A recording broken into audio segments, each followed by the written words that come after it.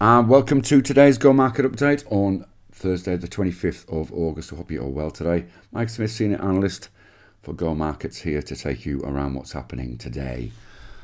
We start with what's come across the news wires this morning. We see US equities managed to finish overnight with gains after a choppy session. Markets are really in pause, waiting for some clarity on what's happening with the Fed over the next few months, and Jerome Powell's speech at the Jackson Hole Symposium may give us some clues as to what the outlook may be. US futures are higher in the Asian session, following through from that overnight gain, and Asian indices are following the US lead. ASX is up 0.7% in early trading. European futures are suggesting a neutral open at this stage, but of course that may change during the course of the day before markets open in Europe. US dollar index is pausing near that 20-year high that we referenced earlier in the week.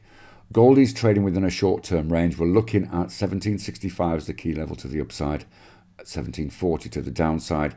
Oil is testing resistance after its recent up move and pushing up to around about $102 a barrel on the Brent crude CFD contract. Copper is still holding in a tight range between 360 and 370, and VIX pulled back a little bit on that equity market strength and is trading around 22 underneath that 25 key level. Bitcoin continues to test 21,000 support, but is holding it for now. It's around about 21,300 as we record this. And of course, we've got the Jackson Hole Symposium starting later today. It is a big day today also, with US and German GDP numbers out. It's the US preliminary GDP number, which is the most important of the three. We've also got US weekly jobs and PCE numbers, which gives the market plenty to digest before that big speech from the Fed chairman at Jackson Hole.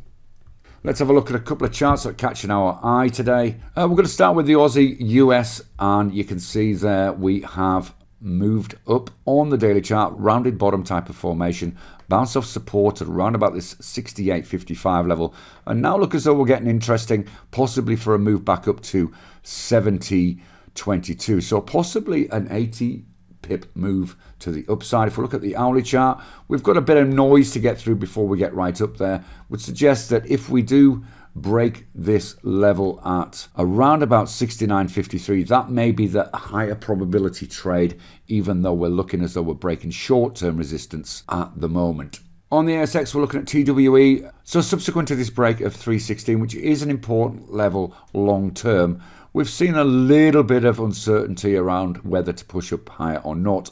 So we're now looking at 350 on this as the key level. You can see we're trading about 14 cents beneath that. If we should break that level, you can see how it is important on the weekly chart. We're going to go on the monthly chart. You can see there's plenty of upside to this, possibly as high as 14.85 in the medium term. Trade safe, and we'll see you again soon. Bye-bye for now.